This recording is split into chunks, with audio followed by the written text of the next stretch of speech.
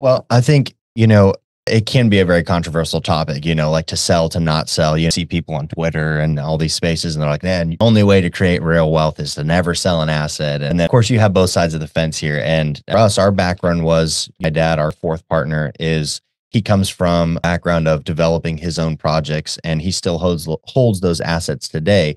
That's a very interesting way of looking at it. That was before we started raising capital with Nomad and scaling to what we're doing now. So part of that strategy is that's what got us here, but will it get us there? Right. And so we ask this question all the time because there is that magical day you get a CEO or you open the doors on the next building. I mean, especially for ground up, the day you get that golden CEO, you got an appraisal in hand you've just created so much value. You've taken so much risk off the table for the next buyer, for the next group, for the bank.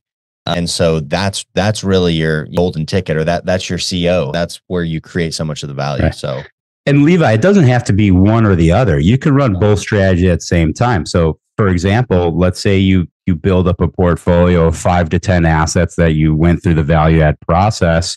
You sell off 9 of them. You use that equity to pay off all your investors, pay off all the debt, and then you keep that 10th one, pay off the investors and the bank, but then keep the asset.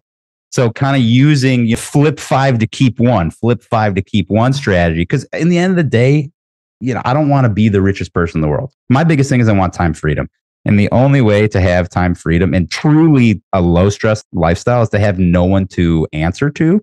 And unfortunately, everyone thinks that as a capital raiser, you're your boss, but you're not. The bank is your boss and all your investors are your boss. So how do you shift into a way where you can go gallivant around, the beaches of Brazil without having to worry every day that everything's going according to plan? And the easiest way to do that is to slowly start stacking assets that have no debt and no equity.